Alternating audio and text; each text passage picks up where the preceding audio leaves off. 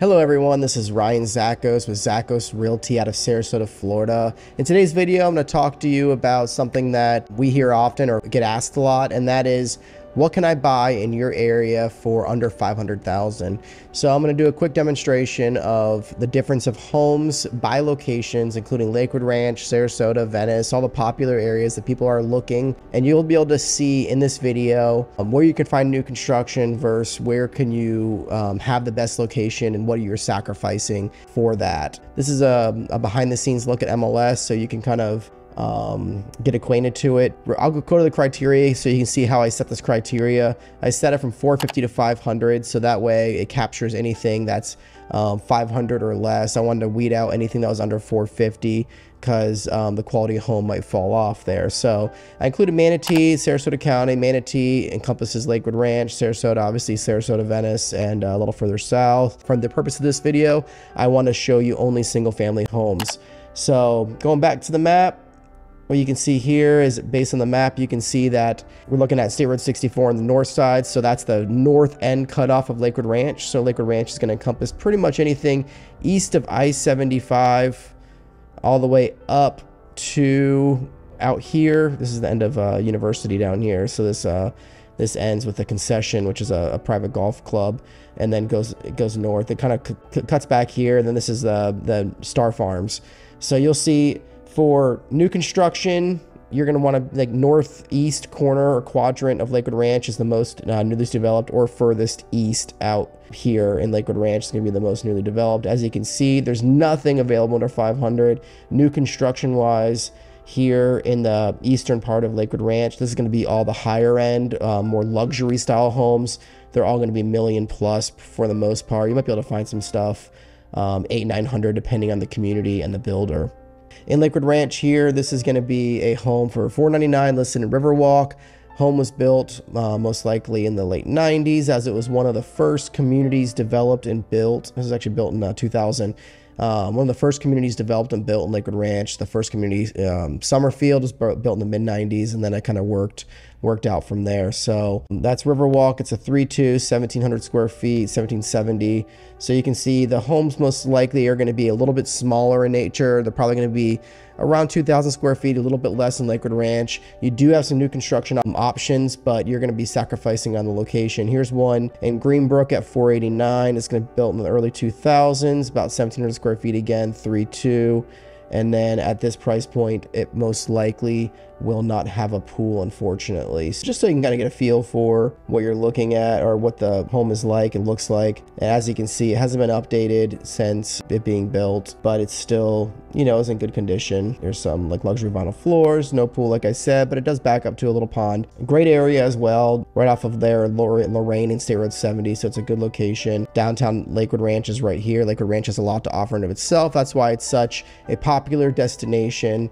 And you're also the oldest home you're going to get in Lakewood Ranch is, like I said, mid 90s. So that's why another reason why people flock to it. So if you're looking for new construction, you want to be in Lakewood Ranch, this is kind of where you're going to fall. There are a couple options, especially if you're looking for a resale. There are some options there. It's just going to be smaller homes under 2,000 square feet, most likely without a pool in Lakewood Ranch. And going south, if we want to focus on location now, if you want to be closer to Sarasota, closer to the beaches, that's a question we often get. Hey, can I be close to the beach or on the beach? Well, no, you can't be on the beach for 500,000. Can you be close to the beach? Yes, relatively. You're talking only 7 miles from, you know, I-75 to downtown Sarasota. It's really not a far of a drive to get to, whether it's Lido or Siesta or even Longboat or going north to Anna Maria. A lot of options there. As you can see around Sarasota, there's gonna be nothing west of the trail. So the trail is US 41, runs north and south. As you get north of Sarasota, you might have a couple options. There are two. This is becoming desirable. This is like the Ringling area, Sapphire Shores, Indian Beach. It's a beautiful area. Recently sold $1 million house over there by the water. A couple houses in from the water. So it's a beautiful area. And then there's some areas here that are becoming more desirable because it is west of the trail. It's close to the water. People do like that. Now going south, you'll see this is probably some of the most desirable areas in all of Sarasota is here just south of downtown, west of the trail. Easy access to Lido, easy access to downtown Sarasota, easy access to CS. Nothing available 500,000. You're going to be all million plus in this area. And then if you go east of the trail, this has been a very hot area. A lot of investors are targeting it. There's some urban infill. So you'll see some homes being swept up for 350, 400, 450, knocked down and rebuilt for 1.5 plus. You still can find some of those smaller homes. This area was developed anywhere between, 30s, 40s, 50s. If I click on just any random house, you'll see this is a 1,700 square foot 3.2 built in 1953. Most likely won't have a pool. You might find some that do have a pool, 500s that are, might be in older homes, smaller homes. If you're looking for location specifically, wonderful area. Love this area. This is Arlington Park, Southgate. If you go a little bit more east, Sarasota Springs, they're all going to be, obviously the older homes are developed closer to downtown Sarasota, and then Sarasota was developed out from there. So Sarasota Springs would be, 70s and 80s it was developed. So you'll get a little bit newer, but you're still going to have the 8-foot ceilings, most likely, some of the cast iron plumbing still, and it's going to be a little outdated most likely, but you are in a good location, especially if you are focusing here in this Payne Park, Arlington Park, Southgate area. Working your way south, it's going to be a lot of the same. Gulfgate, same, developed in the mid-century, mid-1900s. And what I love about Gulfgate is the easy access to the south bridge of Siesta. There actually is one home here west of the trail, and it is 1,100 square feet, and it's only a couple houses in, it looks like, from the bay. So you could actually technically ride your bike over the bridge, over the Stickney Point Bridge here, South Bridge of Siesta, to Crescent Beach, Turtle Beach, or even down to the public beach here of Siesta Key. So love this Gulfgate area because it does give you really good access to the beaches. And then Gulfgate has its own little downtown area as well, which is awesome. Sarasota Brewery, some great restaurants, coffee shops, all that kind of stuff down there. So it's a great little spot. Another place you will see some options under 500 probably is in Vamo. And then nothing west of the trail, as we talked about, until we get, way down here past Venice Island. This is Venice Island.